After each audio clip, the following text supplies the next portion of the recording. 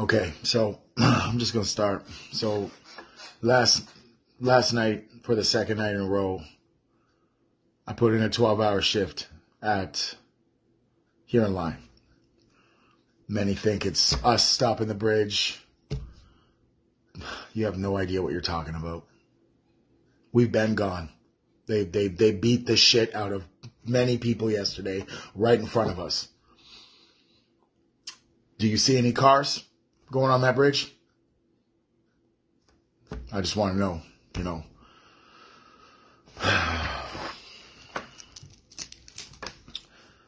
This is going to be a little emotional. I'm not even playing with you because the things that I saw and what is happening in my home, this is my home, it's not good. It's not good, guys. It's not good. I just want to make this clear. Anyone driving around Tecumseh West and here in line area right now, if you got one of these, you don't even know. They're coming. They're coming for you.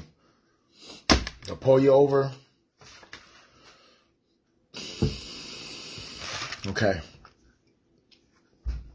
I'm just going to wait for some more people. I'm trying to be calm, Even I have moments where it's like, wow, how much more can you take? But at the same time, I know what I'm doing. I see all the messages I get from y'all, and I appreciate it. It's not easy to do this shit.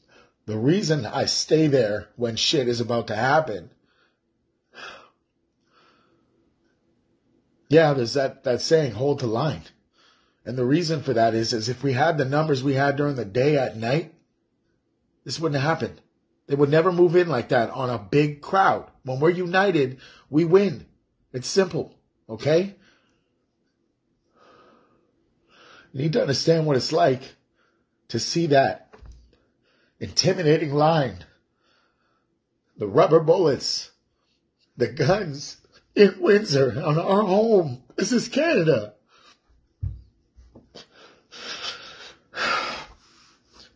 I watched a 69-year-old man get his head slammed against the ground.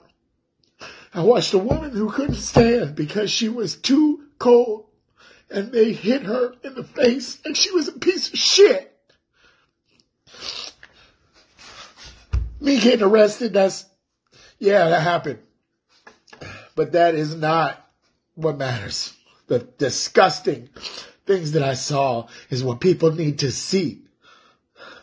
I'm a tough dude, man. I've been through a lot of shit. But I'm going to tell you,